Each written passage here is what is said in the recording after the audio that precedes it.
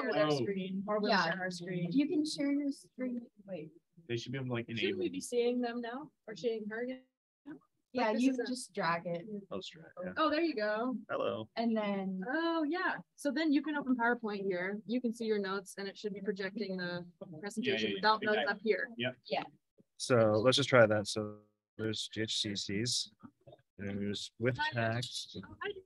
Oh, David's there. Yay. Sorry, we're doing some tech stuff. So nobody sees it. If you wanted to move. Looks good. What's that? Okay, we got it. Oh, sweet. What'd you do? I But just changed the input. But what? we want the. Well, this is going to be the. Okay. Yeah. Oh, yeah, get in there. Thank you. So. Well, I think we want them maybe to just share their screen. Mine is the opening stuff. Right. Eventually. So after I'm done introducing them, I guess, or I should share my PowerPoint through Zoom. Then we can see them and the opening slide. Does that make sense? Sure. Yeah. Can you guys hear us? We can't see you right now, but I see Angela. It seems like it is. I didn't do it. Yeah, I can hear you just fine. There's no video from your end. I can see David Mildrexler and myself. All right, let's see.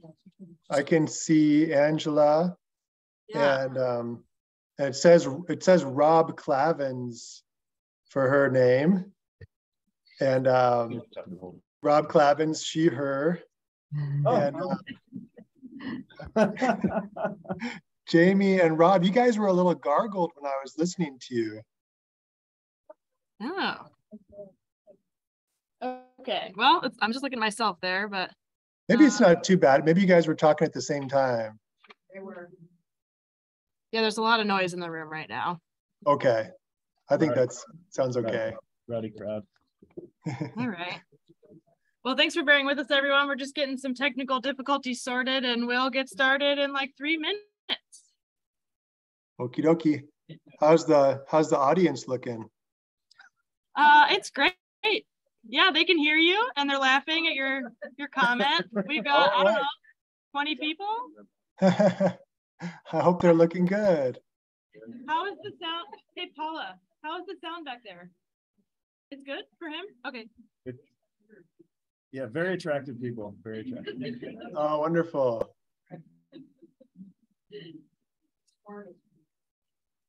Okay.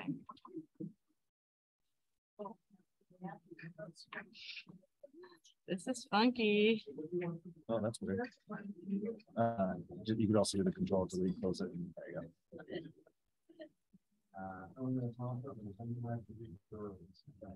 Matthew's leaving us. We heard that.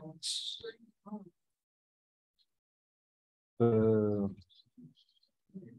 if I want to share my screen, you all.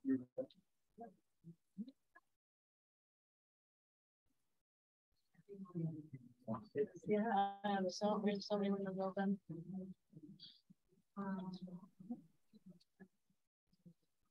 And I gotta bring it over here. So if you put the mouse to the right, it goes up there, and if you go to the left, it comes back here.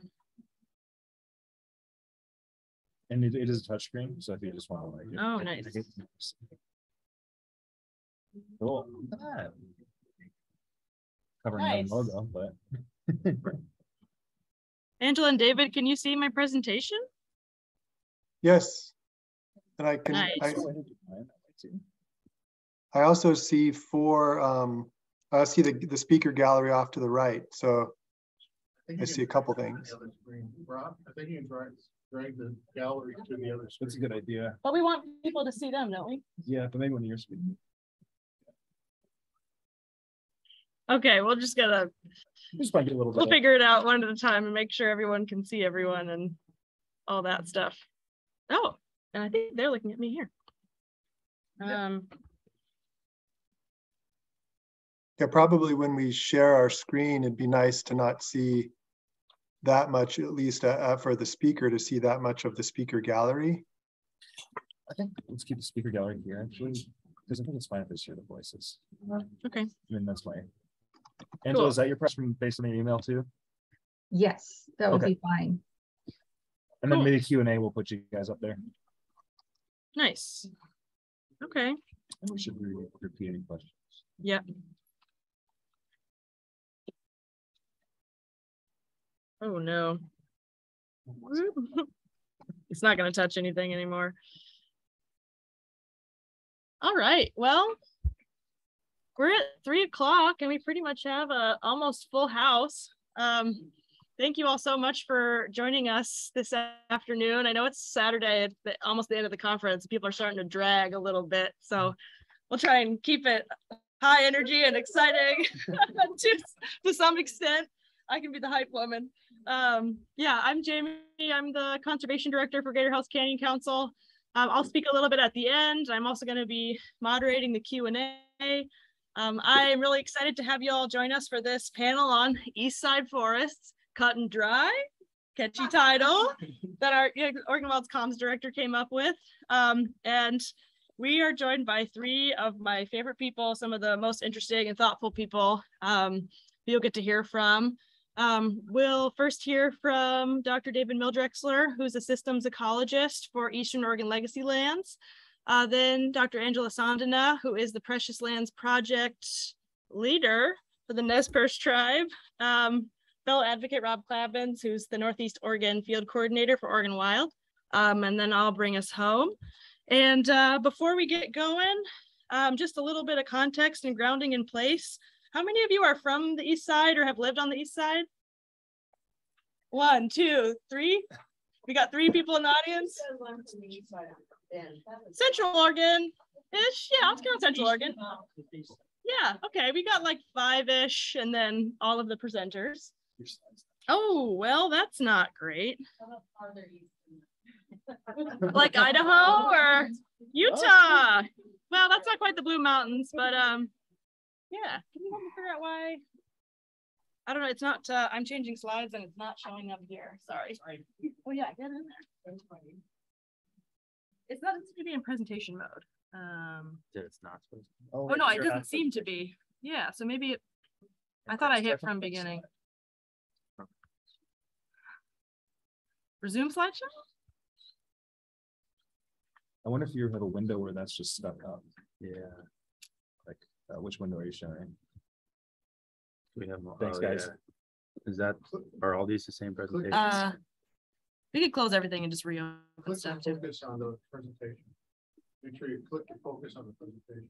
Click focus. If you drag the window off, you might have to focus on it.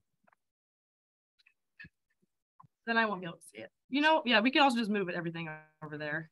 That's All right. easier. He's like, I don't know, man. You just figure it out.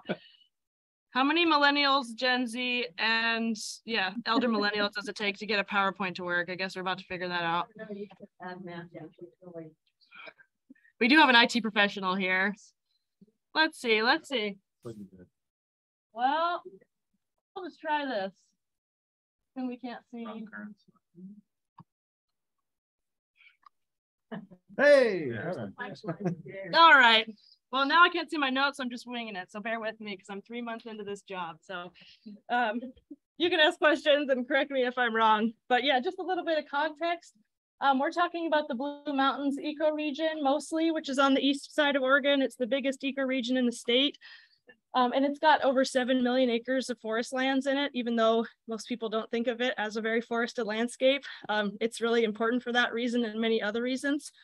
Most people, when they think of Eastside Forest, they think of like a place like the Ochako National Forest, where I took this photo, like big, beautiful, open park-like ponderosa stands. But there's also a bunch of cool, juicy, dark, wet, dense, funky forests too.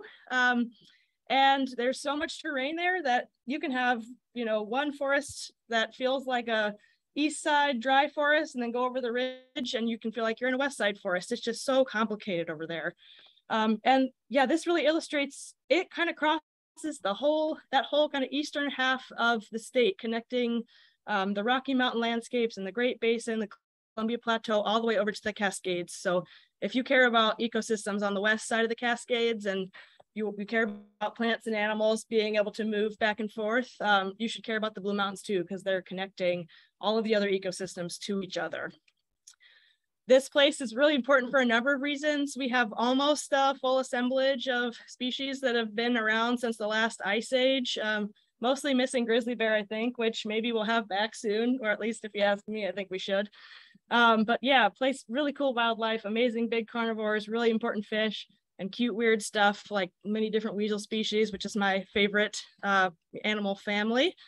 And it's also a place with incredibly deep cultural history, which we'll get to hear a little bit more about today. But it's something that's very present on the landscape. Tribes have been leading on conservation since time immemorial and are still very present in the landscape today in a way that's really cool, leading on fish restoration and a bunch of other things.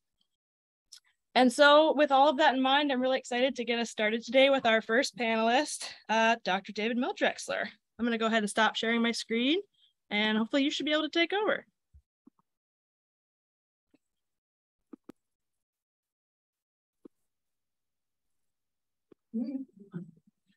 David's always got a really serious face when he's getting his presentation. Okay.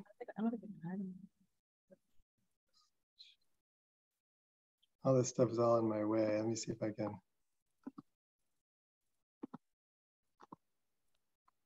All right, I always imagine that going way easier and smoother, but here we are. All right, thank you, Jamie. Thank you for those great points you made. I'm really happy to be here alongside my colleagues to talk to you about Eastern Oregon's forest and particularly the Blue Mountains. Thank you for the introduction, Jamie. I like to start with this beautiful picture of Joseph Canyon, which looks into the heart, the tributaries that reach up into the Wallowa Valley, into the Zumwalt Prairie, and on up to the snow-capped peaks of Oregon's largest wilderness area. This picture exemplifies many of the values of intact forest landscapes and the crucial habitats and connections that my colleagues are working to protect here and across the Blue Mountains. And that's really what I'm here talking to you about today, is why that work is so important in the Blue Mountains. I'd also like to start, as Jamie mentioned, just reflecting on the moment of taking a moment to reflect on the history of this landscape. And this map shows Nez Perce place name stretching all the way from the Pacific Ocean to the interior Rocky Mountains. And I like to just remember that, you know, this landscape was once completely interconnected, and people thought of it that way. There wasn't all of the jurisdictional boundaries and the cultural divides that we have today. Right there in the middle in the red star is Joseph Canyon. So it sits right there in the heart of this incredible interconnected landscape. And today we find ourselves in the midst of climate and biodiversity emergencies, and pledges have been made by the world's governments to address both. The Pacific Northwest offers outstanding potential for natural climate solutions, and my partners and I are motivated by the knowledge that we live in a region that can make a significant contribution to solving some of humanity's most pressing problems if we make the right decisions. International, national, and state targets have been established to protect 30% of land and waters by 2030 and 50% as intact natural ecosystems by 2050. Currently, only 6.1% of forest land in the conterminous United States is protected at the highest level. And it's important to understand that the forest itself is part of a large natural climate solution. Forests are crucial in mitigating climate change. They account for 92% of all terrestrial biomass globally and remove about 30% of our emissions annually from the atmosphere. Forests provide critical habitats to more than half of all known plant and animal species on Earth, and approximately 75% of the world's accessible fresh water comes from forests. So these are essential for human well-being. But we've been hard on forests. We've logged them for timber, we've cut them to make way for farms and cattle and cities and developments. And now climate change is stressing trees worldwide. But science has also shown that large intact areas that have not been substantially cleared or degraded by industrial land use continue to provide an incredible range of valuable ecosystem services, such as clean water, strongholds for biodiversity and old growth forests, regulating climate, and as a whole underpin key regional and planetary scale functions. And where we have protected forests, especially as part of a connected reserve system, we've seen that these values are fairly well preserved. And that's why forest protection is the key to achieving these global targets to protect 30 and 50% of the land and waters by 2030 and 2050 respectively. We need a systems approach to protect the functionality of the forest systems.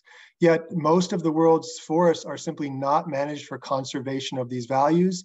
My colleagues and I conducted a study to figure out where in the Western United States were the most high priority forests to protect for both carbon, biodiversity, and the benefits for drinking water.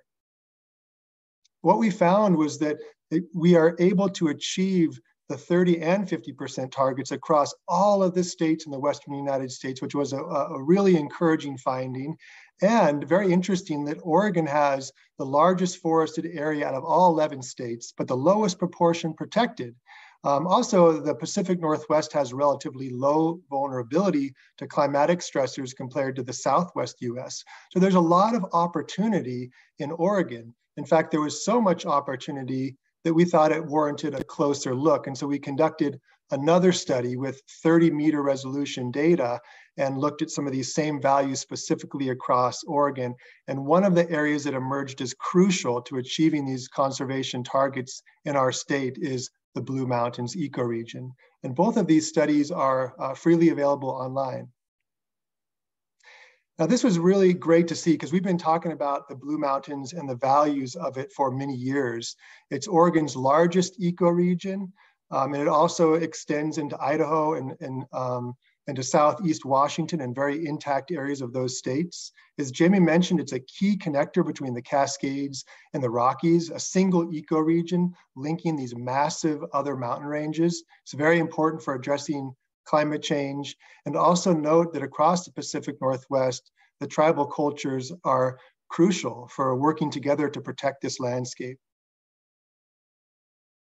And also, what makes the Blue Mountains so unique is the diversity of forest types. And as you can see on the left, the forest type groups, each represented by a different color there. And then for all of the ecoregions shown in the different maps of Oregon and Washington, the forested ecoregions, you can see the Blue Mountains has a large diversity of different types of forest type groups. And there's also some notable gradients. Like in the west of the Blue Mountains, you see more juniper in red and ponderosa pine in orange. And as you go north, you see more dark green for the fir spruce hemlock type and more light green Douglas fir.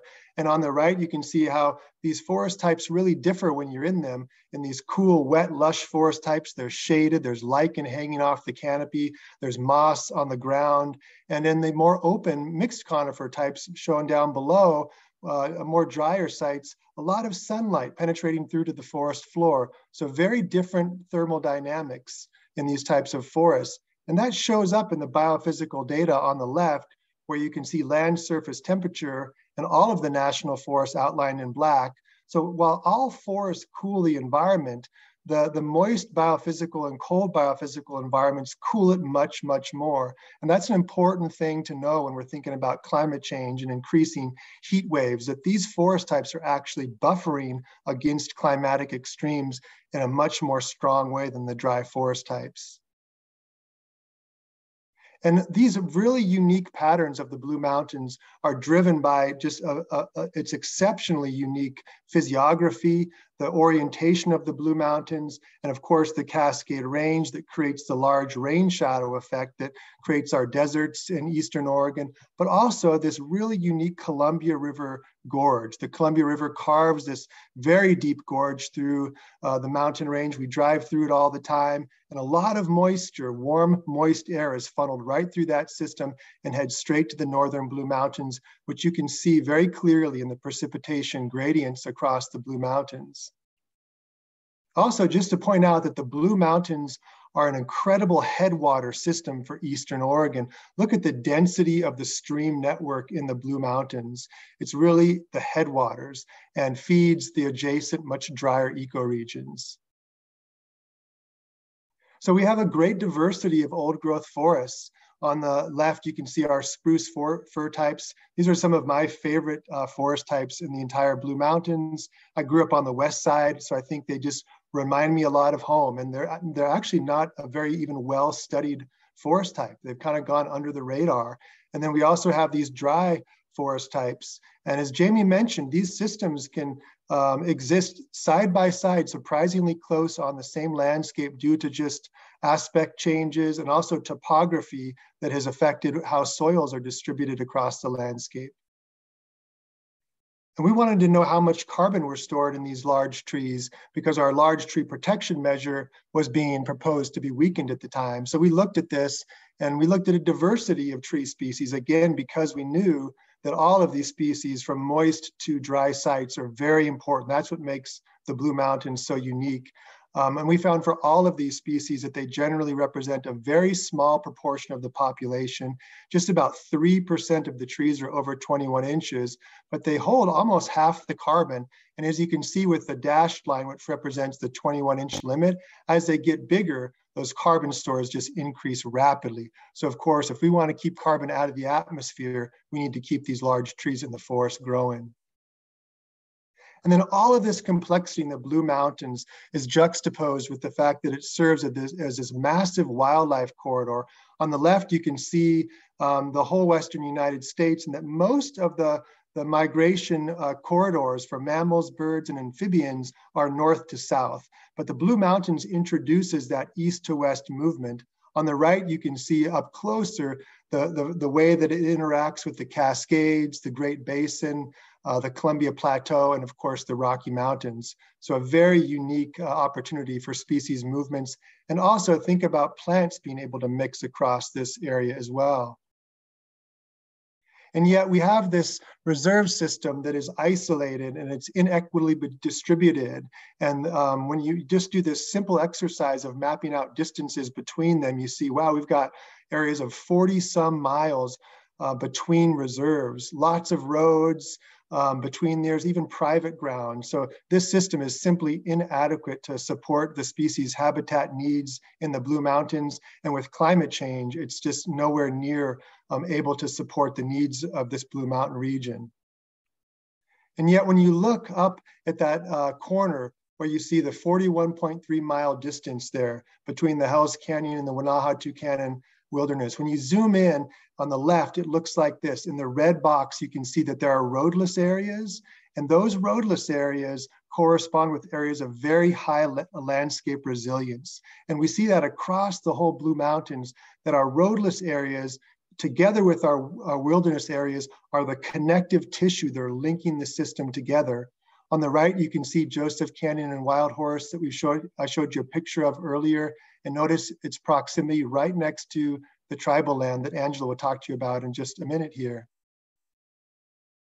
And so when we look at the whole Blue Mountains, all of these roadless areas mapped in green, they actually double the area of the existing wilderness areas mapped in light green. They make the system more whole. They provide the connective tissue that allows species to move across this landscape in a much more inhibited fashion than the rest of the landscape does. So if we are serious about protecting connectivity across this landscape, which we are, we need to protect these roadless areas. And these are areas like the Wallowa Mountains and Elkhorn Mountains are mountain watersheds. And at the low elevations in the Wallowa Mountains, places like the Huckleberry Mountain roadless area. And our major river corridors, places like the Grand Ronde River, which are essential to the culture and the identity of Eastern Oregon, major river systems where we could still protect roadless areas along their main stems.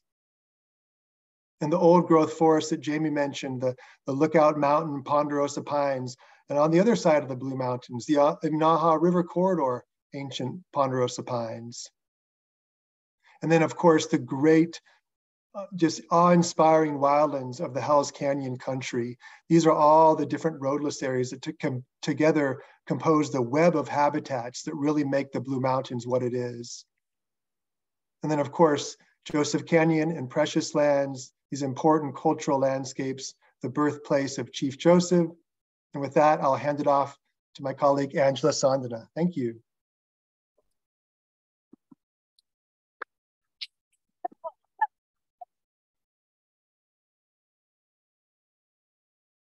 Nice job, David.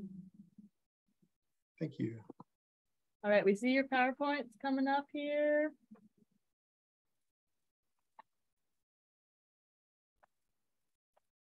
Nice. Looks good. But you're muted. Oh, yeah.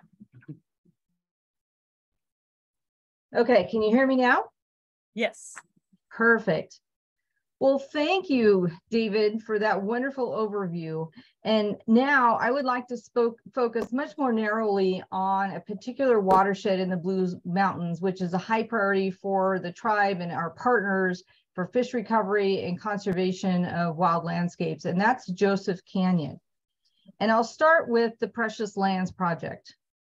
And the Precious Lands Project is a wildlife management area that is cooperatively managed between the Nez Perce tribe and the Bonneville Power Administration. Are my slides advancing? Oh, there we go. Okay, so cooperative project.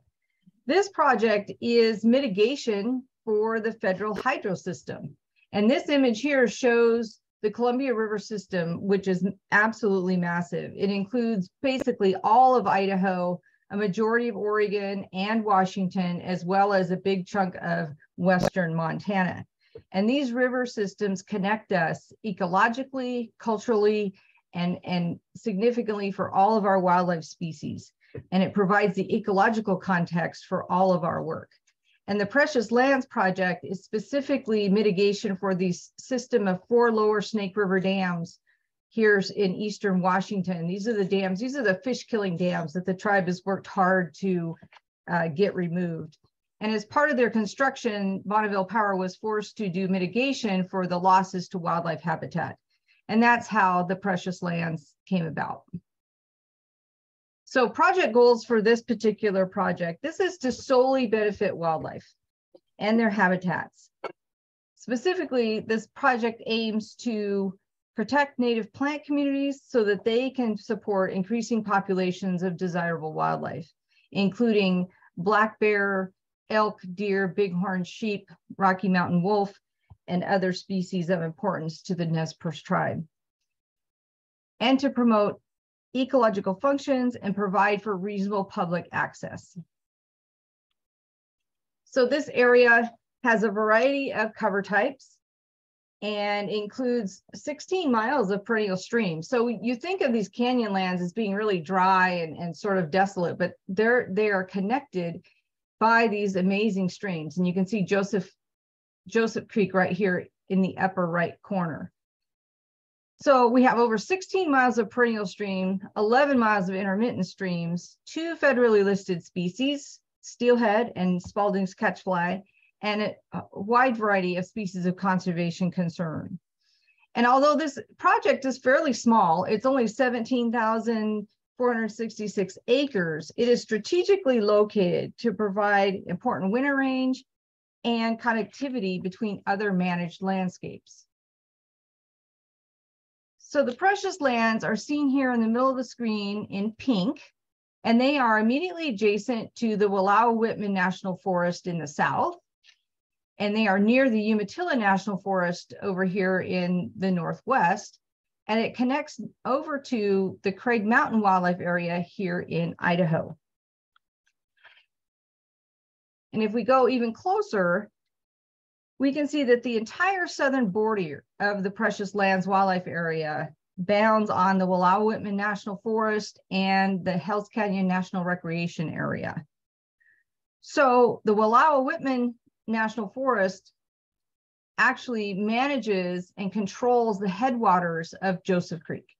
Our project is in the lower end of the watershed, but the National Forest can control the entire watershed, upper watershed of this area. So whatever they do on that landscape, whatever management they impose, has a significant impact to the quality and quantity of wildlife and wildlife habitat on our wildlife area. And again, water is key.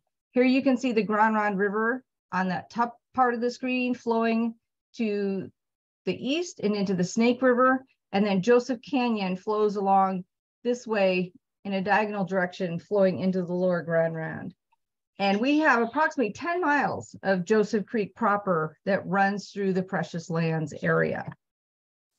And it's because of this rich water resource and how important it is that the Nez Perce tribe nominated over 120 miles of stream for consideration under the River Democracy Act. And the River Democracy Act is sponsored by Senators Wyden and Merkley in Oregon, and it would establish wild and scenic river designations for streams throughout the state of Oregon.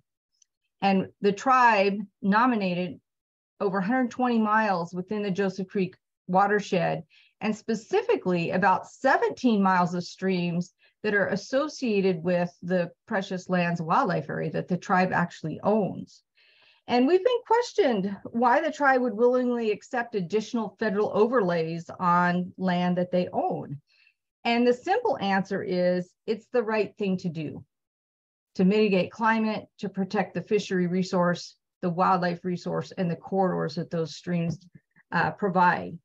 It's the right thing to do. But more importantly, everything we do is filtered through and informed by the Nimipu culture. And the Nimipu, like all indigenous cultures, is a culture of place, evolving over millennia by the landscapes, the resources, the climate of where they lived and raised their children. And it is this culture of respect, reciprocity, renewal, resiliency, and relationship that we want to promote as a solution to the current climate crisis. It is this worldview that we want to highlight as a solution to our modern day climate crisis. And as a sovereign government, the Nez Perce tribe has significant treaty rights and is uniquely positioned to provide leadership in solving this climate crisis. Federal agencies have a trust responsibility to consider tribal interests and viewpoints when formulating new policies or proposing projects. They must consult with the tribes during their decision-making, so tribal leaders can interject their values and their conservation values onto those decisions with their federal partners. The Nez Perce tribe also has incredible agency as an independent nation. They are currently the only tribe in the nation to have a climate and energy subcommittee as part of their elected leadership. And that committee and their partners are actively engaged in developing regional solar power and other climate smart projects. One of those projects is the Camas to Condors Climate Initiative. This is a project that is a collaboration between the tribe, Greater Hells Canyon Council, Yellowstone to Yukon, the Wallowa Homeland Project, Eastern Oregon Legacy Lands, and other partners. So why Camas and condors? Because both are focal species that honor tribal lifeways. Camas is a primary producer associated with wetlands, while condor is at the other end of the spectrum as an apex scavenger. And we also need to honor the coho as representing our aquatic relatives that tie us all together. These species are also significantly impacted by climate change.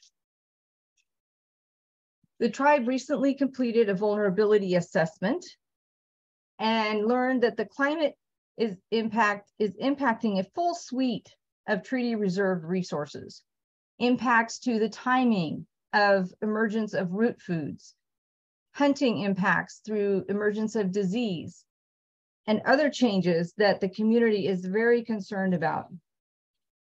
So to combat these negative impacts, we want to highlight the ecological potential of the Blue Mountain ecosystem to perpetuate biodiversity, promote connectivity, build resiliency in our communities, connect people and cultures, and restore lost species, such as California condor, grizzly bear, and coho. The coho have actually begun to return thanks to the efforts of the tribe, but much work remains to restore condors and grizzlies, but we are working on it. Specifically, the tribe has initiated a multi-year effort to restore condors to Hell's Canyon. This image shows what we hope to see in 10 or 20 years, condors back on the landscape. We've completed the feasibility study and found that it provides incredible habitat conditions for condors. There's abundant nesting, roosting, and foraging areas. The area has few people or large human population centers, which is amazing for a wide-ranging species like the condor. There are threats, however, primarily wind energy development, as well as ongoing use of lead for hunting. And this ongoing impact of spent lead on the landscape highlights the disconnect between modern humans and our environment. We need to more fully realize that what we do to the land, we do to ourselves. More importantly, we do those things to our children and to their children.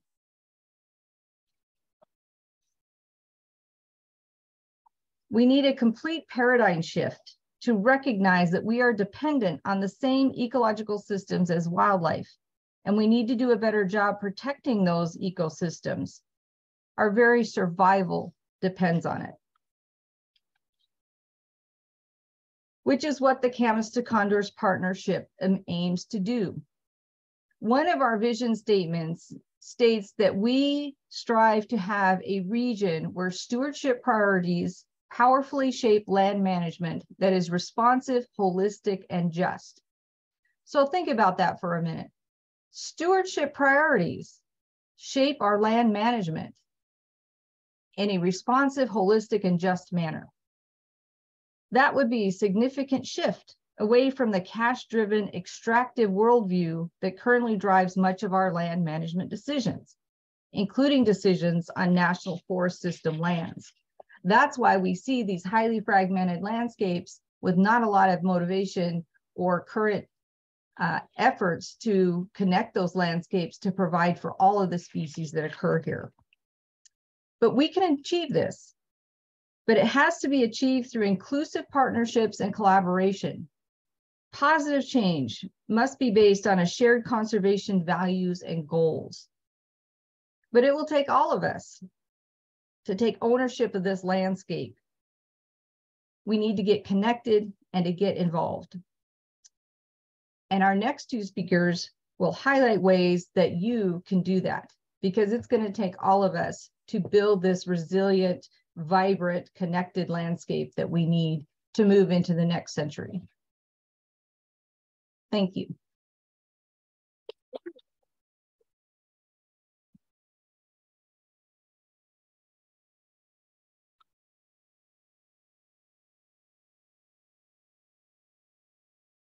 All right, give me see how I do with the technology here. Not so well. You can give my presentation. Let me get mine going here. Yeah. Okay, something's happening. You gotta go back to the Zoom. Oh boy, I'm gonna let you. Yeah. Can you do that? Do you know what's happening? I don't know. Can I? We're about to find out. Nope. Sorry. We have at Tech helping my let him do it. Oh no. One moment. Here you go. I'm gonna let you do that. What is that? Oh, You don't want to leave the That's webinar. That's the only thing I contribute to that. Are you guys still there? Yeah, they're there. I Okay. see someone moving. wait, so where's your presentation? It's not open yet. Oh well, it is. Let's see. Is it It's not one of these? No, weird. Okay, is it saved in here? It's right. It's this one right here. No text. Yeah. So So Angela, you want this, it here? Or you want it up there? there. Yeah. And Angela and David, can you still hear us? We can hear you. Yep. Okay. Can you see the presentation? I can't. I'm seeing like the gallery view right now. Yeah. Thanks for your patience. If You think we would have figured out Zoom by whatever year it is? 2023. This one right here. Hey, We're doing it. We're doing it. That's not it. Oh, that's not it. Nope, it's this Oh. one. pretty close. Maybe just start the slideshow. Nope. Get rid of hers. I can see the Ruby Peak picture now. Oh, That makes. how is this possible? I think we have this computer connected to like 2 other places and it's On track. proving difficult. It's, oh geez, yeah, Yeah, I'm gonna stop here. brilliant. Yeah, I see what you're doing there now. Hey. When they don't even see my face. Yeah, yep. Oh, it all has to be over here. Yeah, All right. Maybe. yeah. I'll make this Yeah. big. Good things happening.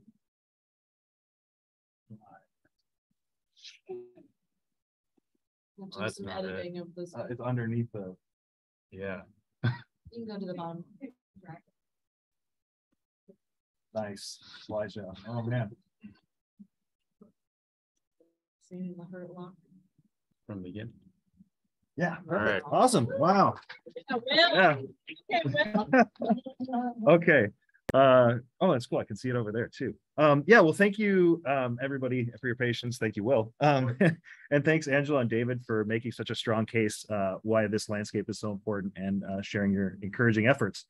Eastern Oregon is really an incredibly place. It's special in ways that I think are tangible and harder to describe or quantify, but that I don't think are any less important. This is a photo of our farm with the protected Eagle Cap Wilderness in the background.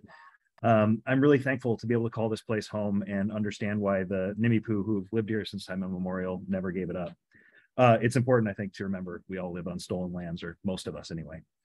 Well, some values may be intangible. Sadly, the crises that we face with climate, biodiversity, water, justice, and basic civility are all very real. And I think these landscapes have a part to play in all of that, and I believe that they're big enough to matter. Unfortunately, my role here is to be the downer and show you that the threats are also very real. Because these places are remote, they're hard to get to, there aren't a lot of outspoken conservation advocates or resources in Northeastern Oregon. Because of the weaponization of the rural-urban divide and the myths, the mythologies, the misunderstandings about our part of the world, a lot of it flies under the radar. And further, there are ongoing efforts to marginalize conservation voices in Eastern Oregon, even by people who claim the mantle of conservation and stewardship. And part of why we're here today is to make sure that we're the ones that are telling our own stories. Since we're so told that the so-called timber wars are over, most folks seem to think that the bad old days of industrial logging and old growth logging are over. I'm sorry to say that large-scale industrial logging is back in a big way in Eastern Oregon. The difference is that now it's framed with nice language like collaborative or restoration or forest health. And those nice terms can be genuine, but just as often, if not more likely, they are to obfuscate what's really going on. I've been working on timber sales for well over a decade, which is nothing compared to some of you in this room, but I've not seen a single one that was called a logging project in its title. Some of the collaboratives, like the Northern Blues Forest Collaborative, actively marginalize mainstream science and conservation voices to rubber stamp and greenwash these projects. And frustratingly, these groups tend to tell the Forest Service what they want to hear. And they give politicians the ability to avoid engaging in thorny issues. And when you couple that with the decline of the court's willingness to enforce environmental laws, there's a decreasing degree of transparency and especially accountability. It's a dynamic that we've covered in previous presentations at PIELC, and I've got a couple of the URLs down there that I encourage you to watch if that's something you're interested in. I'm told that a picture is worth 1,000 words, so I'm going to let photos do most of my talking. We've done more in-depth presentations on some of these projects as well, so please reach out if you're interested in learning more. I'm going to focus mainly on Forest Service lands, but the things like this are happening on private lands on a massive scale. This photo is taken on Swamp Creek, just upstream from its confluence with Joseph Creek. And these are the practices that are making our public lands all the more important as refugia.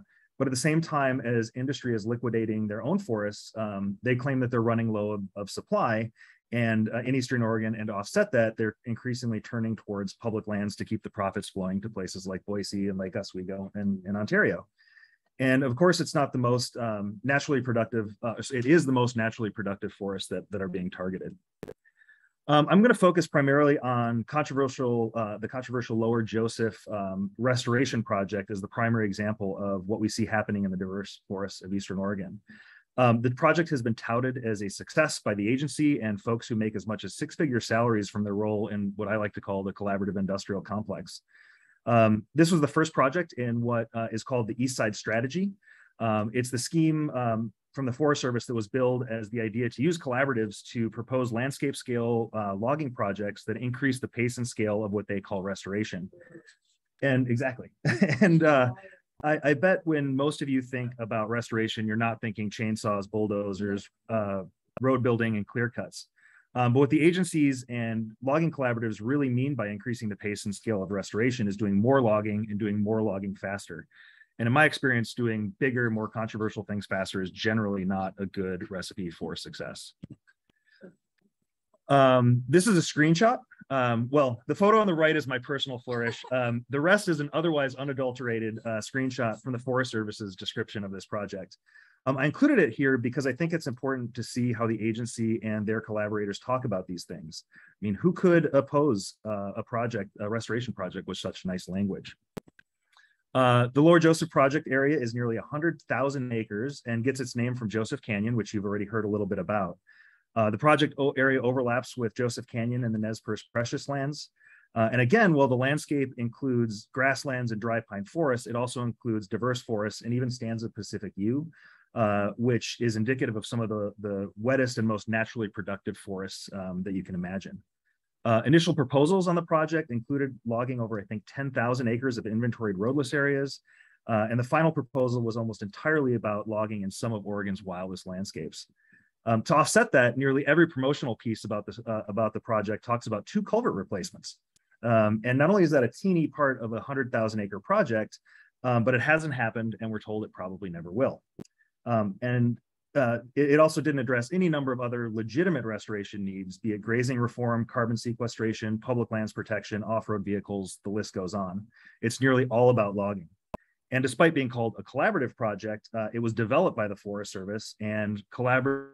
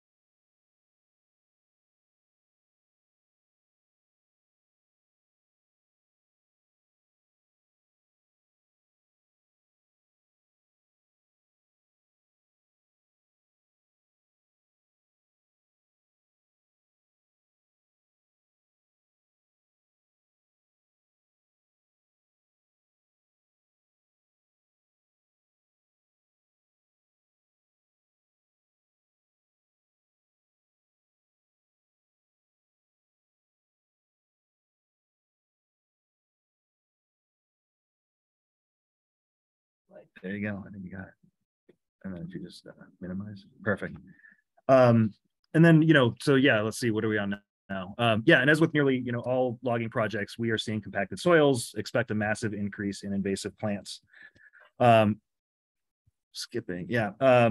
We also saw trees that were meant to be saved, instead damaged just on a massive scale.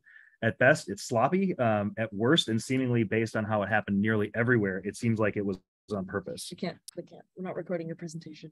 Okay, do you want to stop? I think we got to share the screen. Sorry. Okay. I think that now the Zoom recording is just looking at everyone's faces.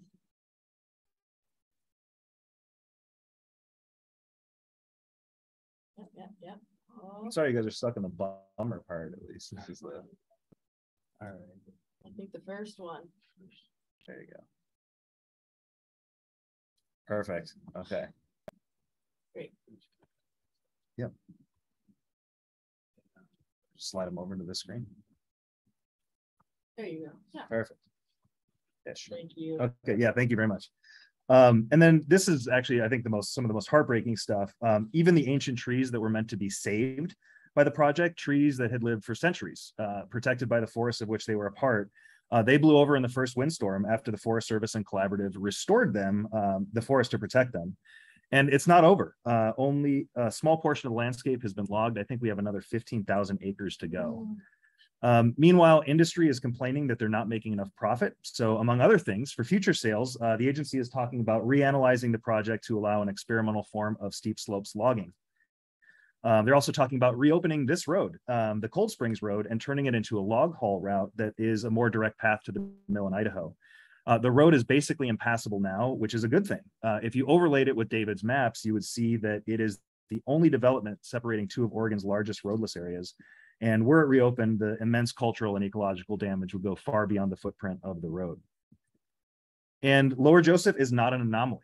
This is the Pewterbaugh project in just to the south, where they logged centuries-old ponderosa pine along the Imnaha Wild and Scenic River to save the forest from insects. This is the Lostine Safety Project, where they logged some of the biggest, oldest, and most fire-resistant trees in a wild and scenic river corridor to protect a subdivision that is miles away, but in the process likely made it even more vulnerable. Even at the height of a hot, dry summer during a historic drought, when these photos were taken, these forests were cool, they were wet, they were full of life. And again, just to reiterate, Eastern Oregon forests are not all sage, juniper, and pine. These photos taken in the same stands as the previous slides. After the logging, the forest was exposed to more wind and sun. And as a result, rather than reducing the fire risk, the forest floor was hot and crunchy and brown and dry. And it's telling that when we visited the project this winter, the folks who designed the project, they've moved on. But the ones implementing it, they never talk about it being a safety project anymore. Leaving the Willow-Whitman, this is the Big Mosquito Project in the Malheur National Forest. This is another collaborative special where the Blue Mountain Forest Partners logging collaborative celebrated a project meant to protect and enhance old growth. It took Blue Mountain Biodiversity Project to document what was really happening. And when the collaborative was told what the agency was actually logging old growth, rather than looking or asking questions or raising concerns, we learned in a FOIA that they told the Forest Service, quote, "We trust you implicitly." And despite spending millions of dollars to these collaboratives, decision makers like Senator Merkley say they don't want to get involved at the project scale and are not holding anyone accountable. Instead, they're sending millions more and telling forest and wildlife advocates to raise their concerns at the collaboratives that are getting ever more secretive and exclusive and whose leadership is actively marginalizing any dissenting voices. They're nowhere near done. This is the Morgan Nesbitt project. The scoping notice just came out. It's in one of the areas that David highlighted as being one of the most important and irreplaceable forested connectivity corridors on the continent. Miles from the nearest paved road, the Forest Service is proposing aggressive logging like you've seen in these other pictures in 87,000 acres extending from the edge of the Eagle Cap Wilderness down into the Hells Canyon National Recreation Area. And using discretion given to them by the Trump administration, the project proposal also includes logging the largest trees on the landscape and near clear cuts in forests that have till now managed to escape chainsaws for their entire existence. This is one of the wildest landscapes in the lower 48. It is home to endangered fish and plants and wildlife, including Oregon's only known wolverine, as well as likely lynx. It's absolutely full of cultural sites that date back thousands of years. And personally, it's a place I've gotten to know really well because it's the place where wolves first came back to Oregon. And if we give them a chance, it's also the place where grizzly bears are going to come back. And of course, it's all in the name of restoration and forest health. And don't get me wrong, there are parts of this landscape that are suffering from decades of overgrazing, fire suppression, unmanaged off-roading, past logging, and other mismanagement. But rather than address any of those issues, the agency plans to restore the area with chainsaws, bulldozers, industrial logging, and road building. And at the risk of belaboring the point, it's a project being adopted by another collaborative effort that's been the recipient of millions of taxpayer dollars that are almost certainly going to rubber stamp and greenwash the proposal, and based on the past history, celebrate success no matter how good or bad it is. And sadly, what I'm sharing is the rule, not the exception. The Ellis project in the Umatilla includes proposals for logging the largest 3% of trees on the landscape, as much as 27,000 acres of pristine forest. Immediately next door, they recently proposed a massive roadless logging project on Texas Butte. The South Warner project in the Fremont Wainema is thousands of acres and they're skipping standard scientific analysis and public process using a categorical exclusion. These are the projects that are on this map are all marked in red stars, and the inset shows just how much more there is in a single national forest within that landscape. So we're just talking about the very tip of the iceberg. So remember that when you hear about a collaborative restoration or forest health project, it could be good. But these are also real world examples. And in my experience, they're far more closer to the rule than the exception. Our corner of the world is relatively remote and unpopulated. So these things happen without getting a lot of attention. But again, I think our landscape is big enough to matter. It matters locally for its own values to local indigenous communities, but it also matters at the regional and global scale. And I think it's important to always remember, especially when we're talking about national forests, we're talking about your land. To the extent this belongs to anybody, it belongs to all of us equally, whether we're lucky enough to live here or whether we're one of those people who profit economically from these forests. And before I hand it off to Jamie, I just want to note that it isn't all doom and gloom. We have a really wonderful coalition of conservationists working in Eastern Oregon with really a renewed energy to counter some of the greenwashing that we've seen from the collaborative industrial complex and put forward a positive vision. After decades of being bullied, we're also increasingly working with the many rural communities and citizens who share our values and have been encouraging them to raise their voices. And I want to close by saying that, I'm never going to be able to do justice to how special these places are and how important they are for both tangible and intrinsic values alike. The threat to them is real and it's increasing, but so is their value. And again, I think they can play a role in addressing the climate, biodiversity, and cultural crises we face. So to do that, I think we can focus on real restoration that pays living wages. We can focus on just transitions to rural economies that aren't based on what we can take as natural resources, but rather recalibrate our relationships to these places and values. We can work with tribes and other entities to ensure environmental justice. We can protect public lands with new and existing designations that protect our ways of life, environment, and economies. And we're working on that. And I'd be remiss not to point to Senator Wyden's River Democracy Act, which Angela also talked about, as a great first step that would help by designating wild and scenic rivers in Northeast Oregon and across the state that are sort of the cores and the lifeblood of these important landscapes. We have President Biden's executive order that promises future protections for old growth and mature forests and trees. And then again, of course, we have the important research from independent science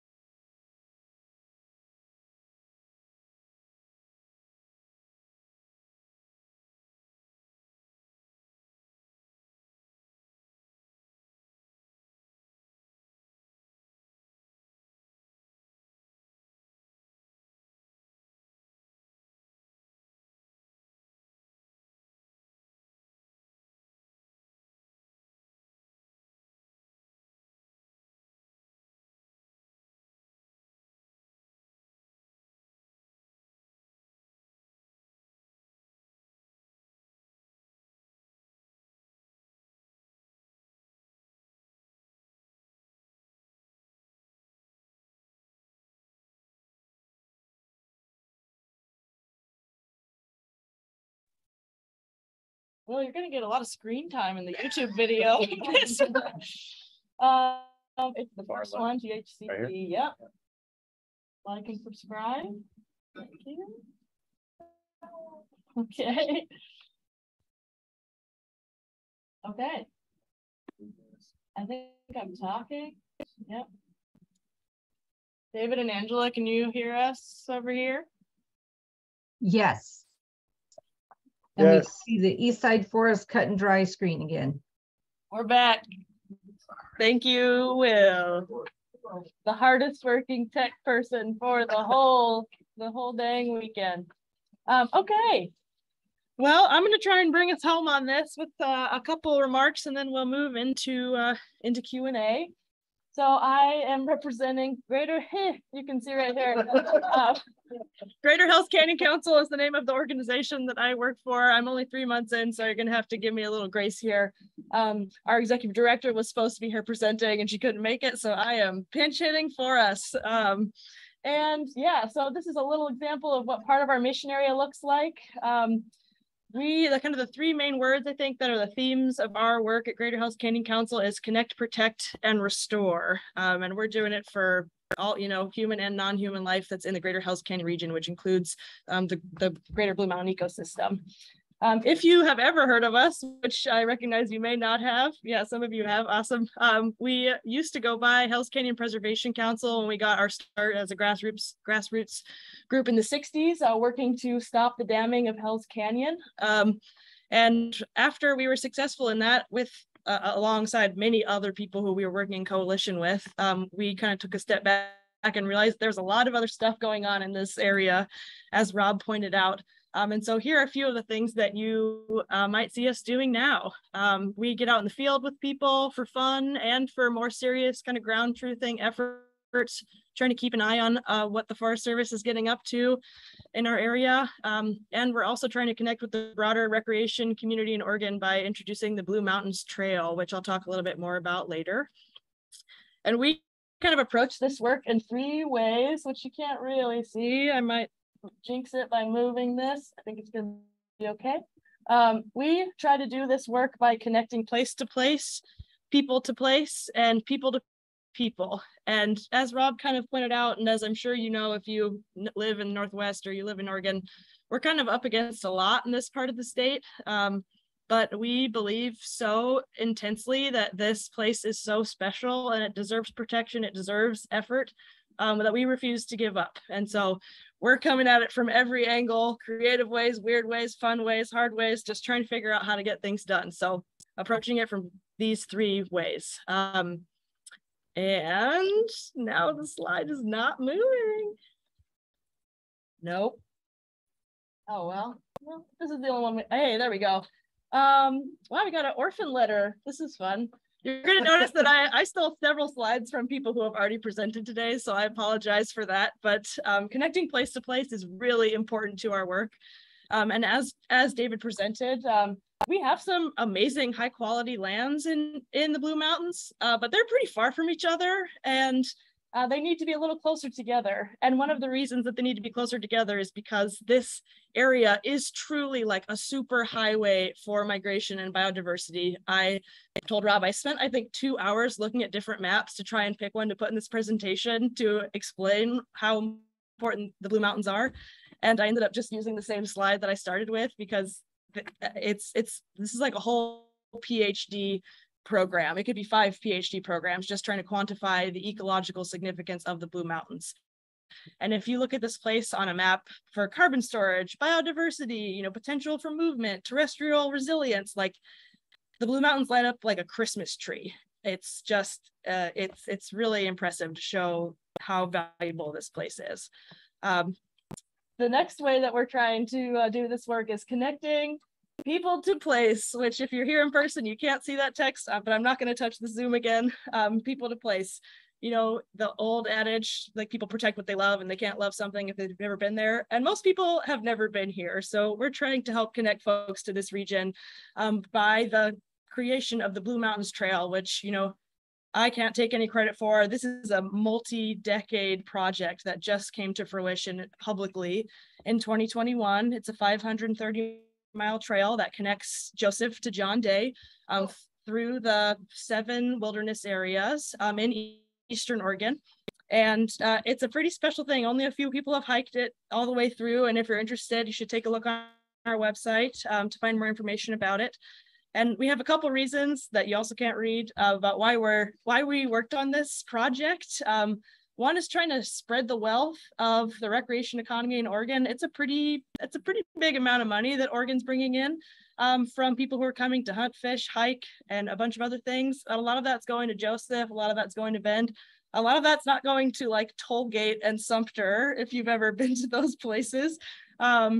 But we want people to go there, and the people who own businesses there, they would like people to come visit. And so in addition to routing the Blue Mountains Trail through those wilderness areas, we also routed it through these small towns so people can stop, buy their bag of Cheetos, get their mail, whatever it is you do when you're on a long trail. I haven't done that yet, but I'd like to. The second thing is we're trying to contribute to the kind of backlog of trail maintenance that's in some of these public lands and wilderness areas. The Forest Service is wildly understaffed in their recreation department, as in many other departments. And so we were fortunate to actually hire a Blue Mountains Trail coordinator on our staff to almost full-time this year. And he's working on getting cooperative agreements with the Forest Service, organizing trail parties, and partnering with other local organizations like the Wallowa Mountains Hells Canyon Trails Association that already has a really strong presence doing trail maintenance on forests to help make sure that the Blue Mountains Trail stays open. And then third and finally, we created this because we just want to invite people like you to come and fall in love with this landscape. There is a long history, and this is a surprise to nobody, of timber interest and cattle interest being the dominant voice in the Blue Mountains. And while those are valid uses of lands, they're not the only uses of lands. And people who live anywhere should have a say in how they're protected. And we're looking down the barrel at some really big projects that could affect the whole future of the Blue Mountains pretty soon. So we'd like you to come out and learn about it and see why it's so awesome, and join some of our groups to help us make some good decisions about the future of it. This is just a couple slides to give you an idea of where the Blue Mountains Trail goes, superimposed over David's map. It connects the 7 wilderness areas in Eastern Oregon.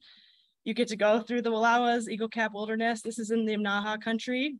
The the Elkhorn Crest, right outside of Baker City in Sumter. This is the North Fort John Day Wilderness, and you can see how cool and different these forests are compared to some other forests that you might expect. And then you also get to go through some areas near Sumter all the way down to the Strawberry Mountains. Right outside of John Day and Prairie City. Very cool.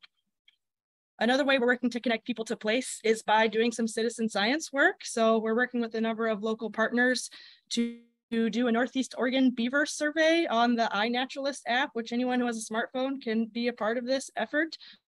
I think that part of having healthy Eastside forests is also having healthy watersheds, and getting beavers back on the landscape is something that GHCC is really committed to. Part of that effort is just figuring out where they are.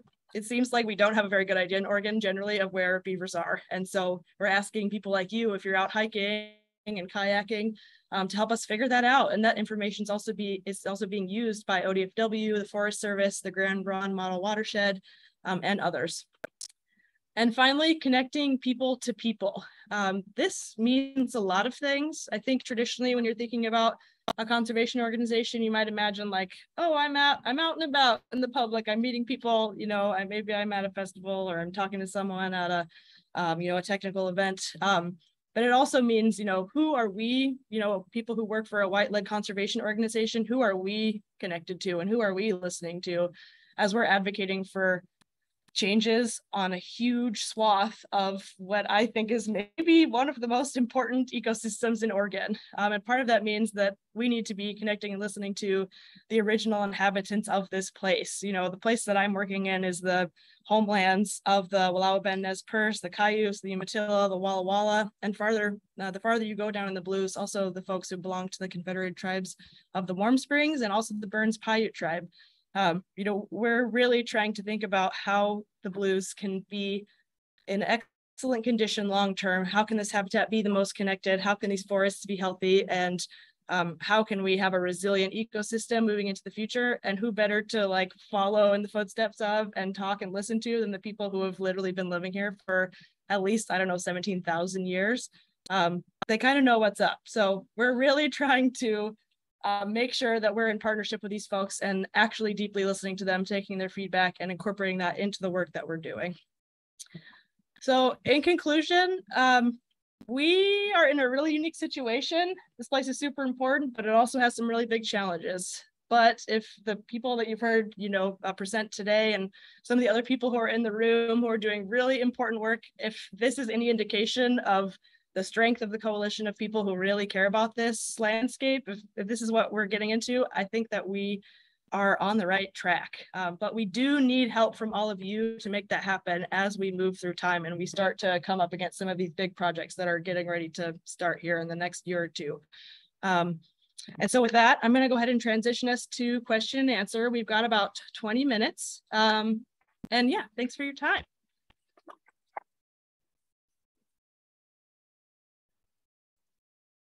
Okay. Oh, yes. Yeah. That's good. We've got everyone's faces. I'm going to try not to touch anything. And I'm going to try and, you know, I might repeat the questions just in case David and Angela can't hear. Does anyone have any questions to get us started? Yep. Decades ago, which tells you how old I am, when we were dealing with the spot owl, one of the things they said, the reason they needed to log more on this side was that they were saving mill jobs. And I noticed, and then there was big controversy about the fact that the logs are being shipped overseas. But so I'm wondering, you mentioned that the logs are being shipped to Idaho. So is there even no milling of the logs in the Eastern Oregon area? The question is, are there mills in Eastern Oregon? I don't have the answer to that. But. Yeah, there are. And I mean, I think the thing that I find interesting about it is, you know, we always hear from the industry, jobs, jobs, jobs. Right, exactly. But the reality is, you know, more board feet in a mechanized, modern, mature industry doesn't mean more jobs. And it certainly doesn't mean more local jobs. Where there are local jobs are in things like prescribed fire, culvert replacement, road obliteration, hand fitting, you know, fire hardening homes if fires are concerned. There's a lot of things that people could be doing that would be paying living wage jobs in local communities. But the reality is that there is a timber industry still. It is much reduced in terms of jobs, but not necessarily in its ability to process timber. The closest mills are in Lewiston, Idaho, Pilot Butte or Pilot Rock, which has actually a large diameter mill. Yeah, near Pendleton. So there's a number of mills all the way down to John Day. There are mills. So if the logs go, they've got a place to get cut. The reality, though, is most of those dollars in that are not staying in these communities. And so, well, there's kind of just this myth that, like, if we just cut a few more logs, we'll make Wallowa County great again. And that's just not the reality. Brenda? Yeah, a couple of comments and then a question. Thank you, Brian, just volunteered to do a broad walk in that area. Come on out. Which is a great old odds event. We do 3 or 4 days where we do education, stewardship, and advocacy. So thank you, Nikki. And well, I just wanted to ask you if you have the liberty to talk about litigation. A particular litigation? That's the 21 intro. And did you guys hear that on the Zoom? I was asked to talk about the basically the screens litigation. I mean, most of it's all pretty much out there. But yeah, I mean, so the screens are this protection for trees over 21 inches in diameter in Eastern Oregon. They were created in the 1990s, basically when the timber wars were happening. You know, the west side, we had spotted owls and we had the Northwest Forest Plan. And that meant that all of a sudden more and more logging in Eastern Oregon, Eastern Washington. And rightly, people realized that was a problem too. And so we got the screens, which were meant to be a temporary placeholder rule. Folks who didn't like it love to point to that word temporary, but what they ignore is that that's a half truth. The full truth of it is it was a temporary rule until the Forest Service created holistic, comprehensive protections. And the recommendations for that included everything from grazing, road building, logging, all sorts of different things. A major provision of that was a prohibition on cutting trees over 21 inches in diameter at breast height. And their exceptions were regularly made. Large trees were cut even under those provisions. But as you can imagine, the timber industry did not care very much for that at all. And so at the very end of the Trump administration, and Greg Walden's term, we understand that Greg Walden actually made a personal visit to Donald Trump. I don't have evidence of this, but we've heard the stories enough that we believe them to be true. And so this is a priority to get rid of this rule. I want this to be my legacy. And so all of a sudden, at the height of the pandemic, like early days, all of the social unrest that was happening, they started a very undemocratic, very rushed, clearly with a purposeful, preordained outcome, which was to get rid of the screens. And ultimately, indeed, that's what happened. A standard became a guideline, which is to say a recommendation that the Forest Service ought to do their best whenever they possibly can to try to maybe protect some big trees. And they broke the law in doing so. And any idea that this wasn't politically driven was really upended when 5 days before the inauguration, even though the process was not over, political appointee of the Trump administration signed a decision ending any more public process and making it a rule. Unfortunately, we had to go to court, litigated. Senator Wyden and Senator Merkley were not interested in helping on this. The Biden administration, unfortunately, is defending the Trump rule. We're joined in, I think there's 7 conservation groups and the Nez Perce tribe who are suing the Forest Service. Very frustratingly, it was supported by 1 or 2 conservation groups that gave cover to Senator Merkley and Wyden to say, oh, it's complicated, we don't know what to do, let's see, and let's let the courts.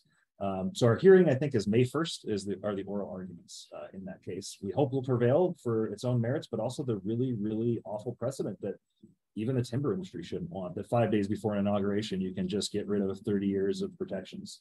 And now we see with all these projects I mentioned, they're all including this component because this backcountry logging isn't really profitable unless you can cut the big trees.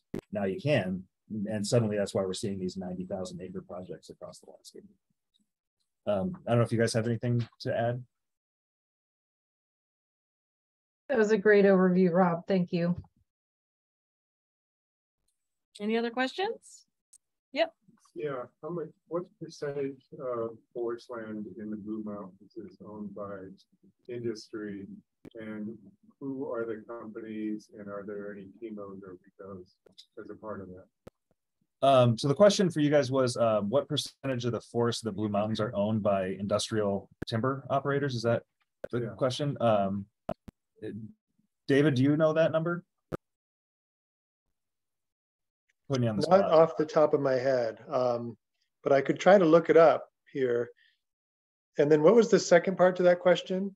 Who the main entities are and whether there's any TMOs or real estate investment. Real estate investment, and yeah. And well, just to talk about that for a moment, first of all, most of it is national forest land, and there's also an interesting breakdown between industrial forest and private forest that I think is a little bit confused there. For some reason, some of the lands in Eastern Oregon that are managed industrially have been characterized in a private forest ownership. Maybe that is because they're not owned by a place like Weyerhaeuser that specializes in industrial forestry, and they're owned more by these TMOs. I'm not entirely sure on that distinction. But what we've been seeing here is the rapid changing of ownership in these forest lands. So in just 10 years or so, it's gone from Boise Cascade to Forest Capital. Forest Capital was said, we'll be holding on to these lands for a long time. And then it was kind of a joke, like the next issue of The Chieftain, they said they were selling their lands. It went off to Hancock. And with each of these ownerships, the logging has just, it seems like, become more and more aggressive. These are shareholder driven organizations that are not invested in local communities. Recently, the land was then sold here. Some of the land here in Wallowa County was sold to Manulife. And I'm still not totally clear on who Manulife is and what their ethic is. Definitely, I was very concerned with Hancock and looked into some of their global practices. There were issues with what they were doing all around the world. So there's just this rapid turnover of forest land that's really concerning. We're concerned about subdivision, that these companies are going to sell off lands for real estate, make ranchettes and subdivisions. Recently, we did have a good success in the lower Minam country, where a large chunk of the Hancock forest lands was purchased in a collaboration between the Rocky Mountain Elk Foundation and the Oregon Department of Fish and Wildlife to create the Lower Minam Wildlife Refuge. And this was really great to see. Like, we wrote about this in our Strategic Forest Reserves paper, the need to protect some of these private lands. One of the things that was notable in our paper was that we looked at this joint prioritization for all the lands for carbon, biodiversity, and the effects on drinking water. But we also looked at each of those rankings individually.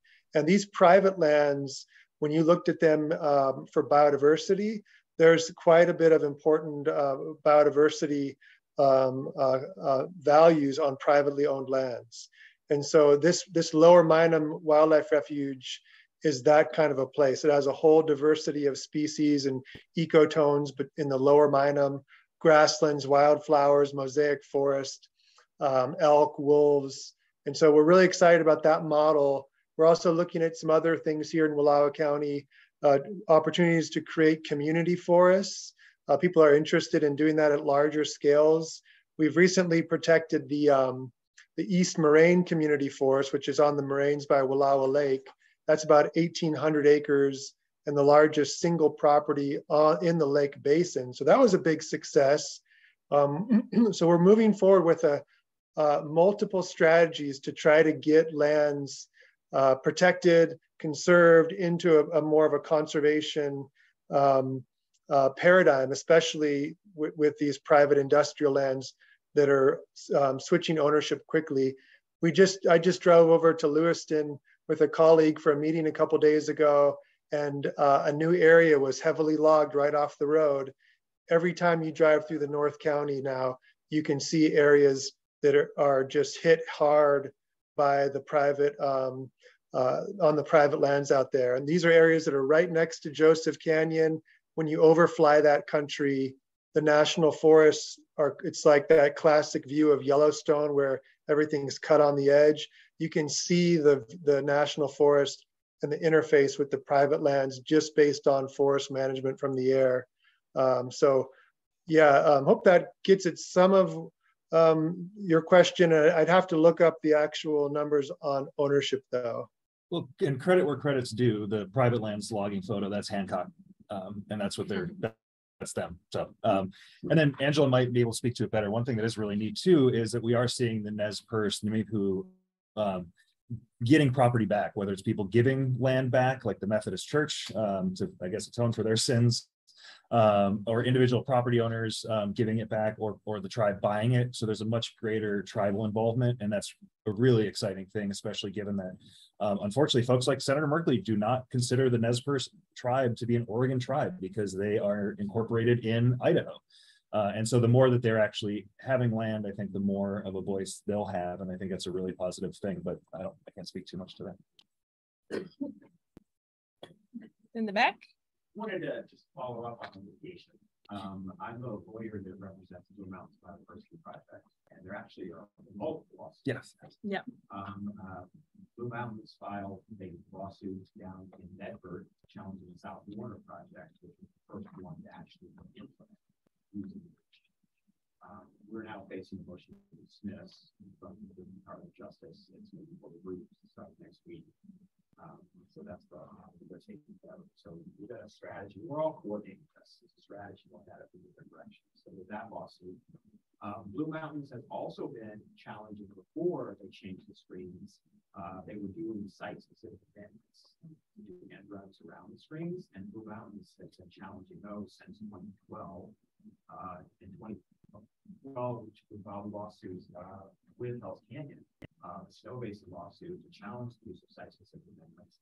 One, and the District Court judge in Portland ruled those were illegal under many circumstances, and most of the national forests, at least in Oregon, stopped using them. after 24th Street, except for the Mallier, which we have to know. And we now have a lawsuit ending against the Mallier, the Camp Rick lawsuit, trying to stop them from doing site-specific permits in the Mallier.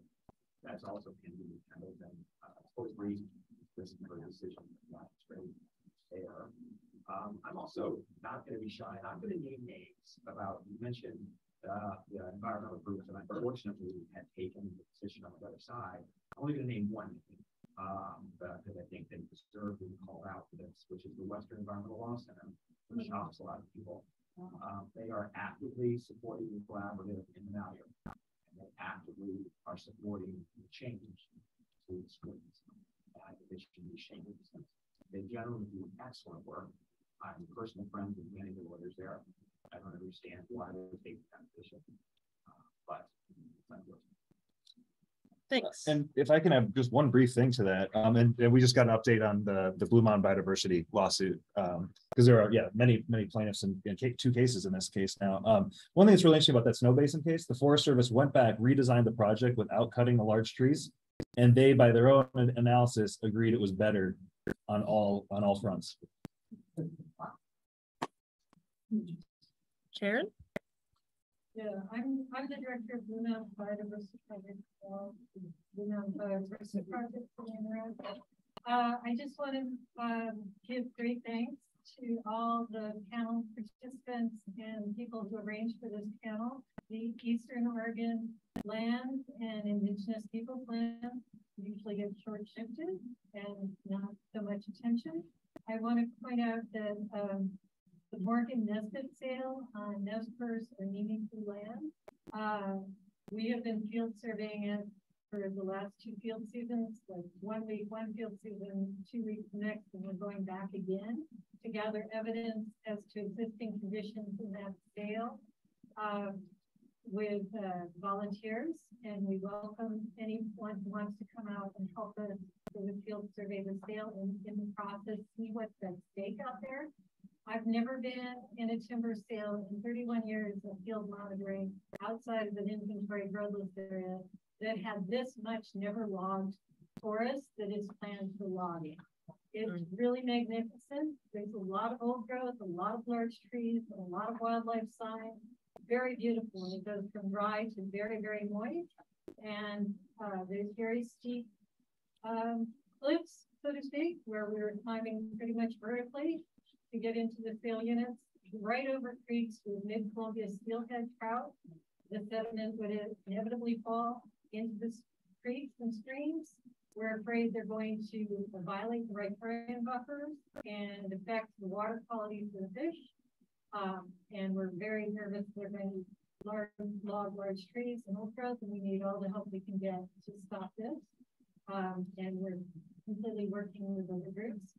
And I'd like you all to support these groups in one way or another. Thank you. Thank you. And to that, there's a lot of credit to go around. You know, we couldn't have as many panelists as we'd like, but actually the what we call the Trump screens really helped actually motivate us and realize that we were being spoken for by groups that claimed we speak for the conservationists in Eastern Oregon, and no, they didn't.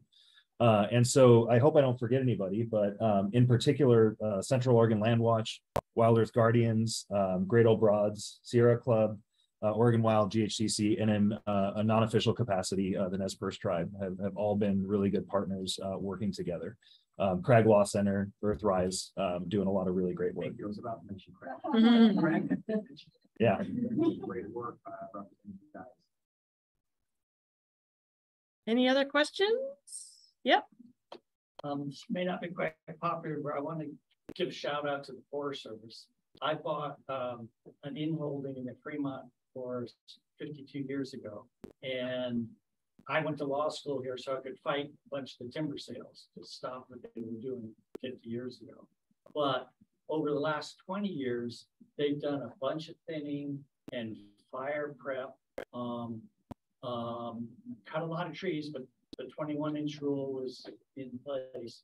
20 months ago, the bootleg fire started 8 miles from our place. We were the first place to burn down, totally incinerated, all gone. But that fire went on, it's the 3rd largest fire in Oregon's history.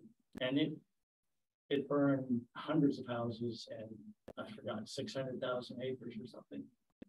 I stand where our house used to be, and there's some nice green forest with big, large ponderosa, and it's where the Forest Service, they've gone in and cut a whole bunch of trees and then underburned it, and that's the only healthy forest we have left.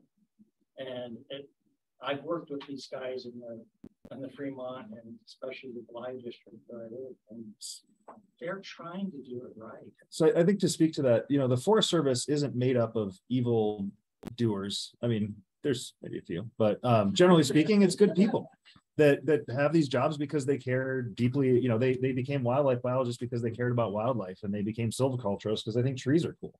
But the reality is they have timber targets, and they don't have targets for carbon sequestration, and they don't have targets for salmon coming back, and they don't have targets for whether or not grizzly are back, and they don't have targets for how many goshawk are left. And that's how you get promoted. And so that's what's really running the show there. And I think you're right that there's an appropriate place for thinning, but there's a lot of places that aren't. And so I think what you're talking about, there may be examples, and I'm not familiar with it, so I can't speak to it, where it may make sense to cut some trees, maybe even aggressively. And we're talking about the ignition zone of homes. We're competing with the Elemental movie right now, which you guys should all make a point to watch. Cutting trees, old growth trees and forests that have never been logged miles from the nearest road in the wildest landscape left in the lower 48 that's not protected by wilderness. There's no reason to go out and aggressively almost clear cut those forests. And that's what we're talking about here as the problem. So I think we have this increased pace and scale of logging, and it's all measured by board feet sent to the mill and acres treated, which means logged. If we were talking about thinning near homes and communities, it'd be a very different discussion. And that's just not what we're talking about here. So I want to be clear. I think there are examples of where, from my perspective, and I don't speak for anybody else, but that are, you can't, there's a place where some of that work can make sense in the woods. But another thing is these forests are not those dry pine forests. They didn't burn every 5 to 15 years. An awful lot of them are not suffering from a lack of fire. Their life history is that they grow big and dense and messy, and if you're a fuel specialist, just a nightmare. But if you're a flying squirrel or a goshawk, it's your dream come true. And over the millennia, those places burned in stand replacing, what we would call catastrophic fires, and then they grew back up, and that's what they're supposed to do. So I think it is complicated, but I will absolutely accept your point. I hope we're not vilifying the individual human beings that work at the Forest Service, but we do need a fundamental paradigm shift in how these forests are managed, from my perspective. I think we have time for one more question, and especially questions for David or Angela also. I just want to make sure that, okay, yeah. I just wanted to say thank you. I'm with the Southern Utah Wilderness Alliance and down on the lab, so we deal with a lot of the similar things as you find in juniper forests, which is like, you want to talk about how unpopular Eastern Oregon forests are, come down to the Colorado Plateau and like with the little ugly trees that no one cares about that are amazing and full growth. I just want to say thanks because I think how you described the way that these treatments or these projects are proposed, we've seen a huge shift in sort of the messaging. It used to be, at least in our neck of the woods, it was grazing. We're doing this for grazing to create more forage, or we're doing it for X, Y, and Z reason. It was always fire. Now, whether or not, like you said, the same thing for us, if they have a fire return interval of 200 plus years, stand replacing is what they're supposed to do. But almost every one of these projects is pitched as being some sort of fire prevention. Again, not anywhere near the wildlife interface. And just the greenwashing that's happening, I think, nationwide on forests, on BLM lands, on anything like that, you have to dig under several levels of sort of nonsense window dressing to actually figure out what they're doing and why. And I think there's so much stuff flying under the radar for that reason. Because when you hear watershed restoration, you don't think about chaining or full hog masticating or hand treatments or whatever. And so that's like everywhere right now. And I think it's really how you put a point on it with the Eastern Oregon forests, like, oh yeah, this would be great. And I think there's more agency folks who may have raised the alarm a while ago who are sort of getting back on board with these things for that very reason too, because the public just isn't paying attention. So I guess wherever everyone is from, this is a huge issue, and they're not just going to call it logging anymore. It's not going to be X, Y, and Z, but it's exactly what you said. Like there's actually an uptick, I think, nationwide on public lands and this stuff right now.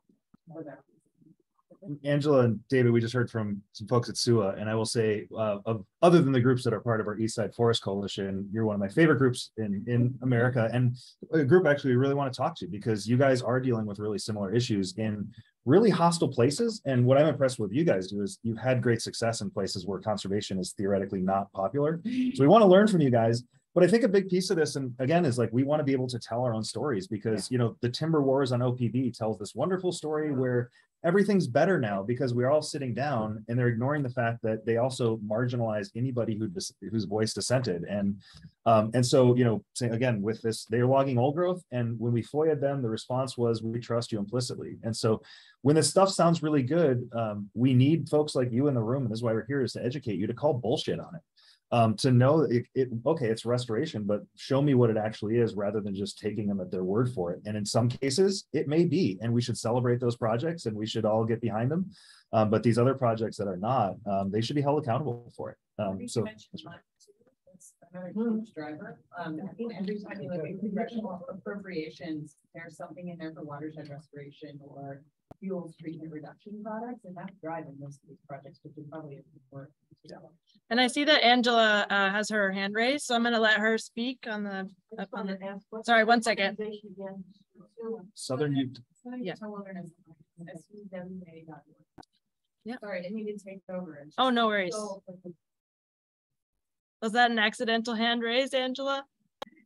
No, it wasn't. Okay. You acknowledged me, so I took it down. Yeah. I just want to make sure that people understand that part of this problem is created by Congress, because Congress has been starving the Forest Service for decades now for funding. They are now operating with fewer staff and fewer specialists than they did in the early 90s when I started my career with them. That is not sustainable, and it does not lead to good decision making and stewardship of the lands they're charged with managing. And, you know, we would like to see more of a stewardship approach. And yet when we ask them to do fuels reduction of the medium and fine fuels under the forest canopy, in some cases, they're like, oh, that's not profitable. That would cost us money, the money that we don't have. They often authorize tens of thousands of acres of prescribed burning, which is a huge, amazing tool that needs to happen on some of these landscapes. And yet again, there's no money to implement. And so their only tool in the toolbox is commercial logging, because it can pay for itself. And so the agency has been hamstrung in many cases because of the lack of funding and the lack, frankly, of ecological understanding of the people holding the purse strings. And so that's why we see commercial logging is the only tool they have to offer us. And in areas where that's not profitable, they don't do anything. Thanks. Yeah. Well, on that note, why don't we give our presenters, especially the two people who can't hear us.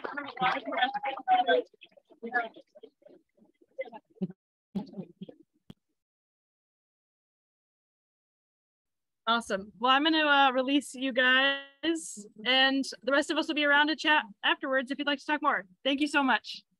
Thanks, David. Thanks, Angela. Thank you, Will. Thank you, Will. Yeah. Will. MVP. Sorry about that. Hey, you That's made it happen.